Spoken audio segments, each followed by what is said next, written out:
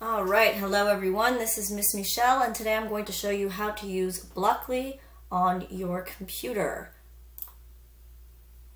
So we start by going to code.makewonder.com. We are going to play with dash and dot, not Q. We don't have Q. And you'll be brought directly to here. You need to put in my teacher code, which is MQ1M7. You'll only need to do this once on a new computer. Afterwards, it should take you right into your profiles.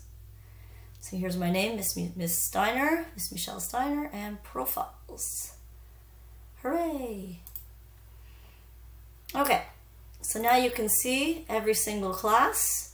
Let's choose 401 for example, and you'll notice that I've created a profile for everyone and Wonder has automatically generated a picture and a color. Let's say you want to change that. So you select, go back to the profiles, and you notice once that profile is selected, this little crayon icon appears in the corner. You click on that and you can see the name and all these different options. So you'll notice that the name is locked. This is the automatically generated name that was created. You can absolutely change that, only I have the power to do so and you do not. So I can come around and change that for you afterward. However, on your end, you are able to change the color of your background and also put any image you'd like to have as your profile. If you're not able to do this or you're not interested, you can just leave it how it is.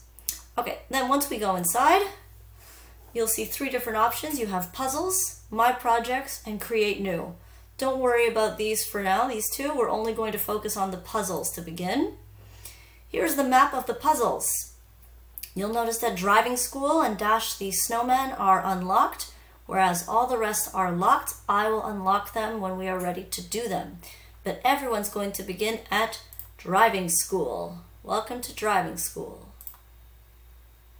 And you're taken to this beautiful aerial view of Dash's neighborhood, which you can watch later with the cute little sounds. Okay, so this is what all the puzzles look like. We have the nice traffic light up in the corner, and right here you'll have the start to run your program.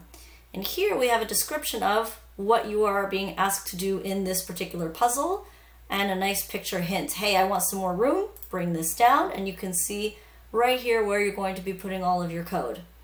On the right, you'll notice there's this rectangle with a picture of Dash inside of Dash's neighborhood. If you are not near a robot, you will automatically be brought to Dash's neighborhood so that when you write your code, you'll be able to see a robot move around. You have an avatar of a robot.